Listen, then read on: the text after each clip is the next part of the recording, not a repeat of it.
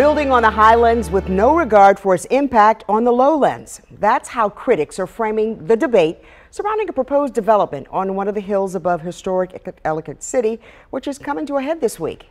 WMAR2 News' Jeff Hager has more on the Taylor Highlands project. Unmitigated flooding with deadly results.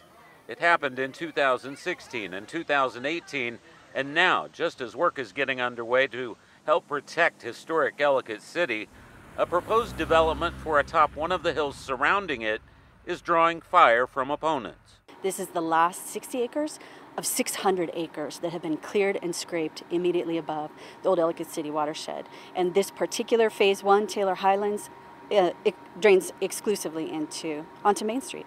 Taylor Highlands, as the project is called, is coming before the Howard County Planning Board during a virtual hearing on Thursday, and there's concern over its massive scale.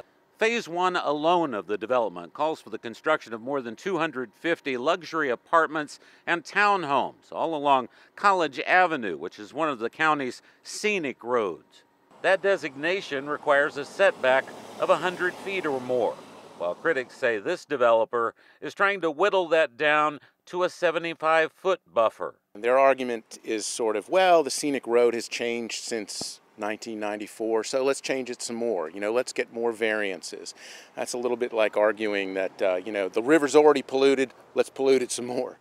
Even if the project clears that hurdle, some opponents say they'll appeal to planners' common sense as a matter of public safety. I'm never going to be okay with clearing forests in the old Ellicott City watershed. It is madness. It is self-defeating. And again, in a particular location like this, where there is not even a plan for downstream floodworks, it is awful.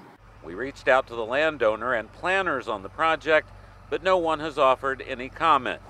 The virtual hearing gets underway Thursday night at 7 o'clock. In Howard County, Jeff Hager, WMAR 2 News.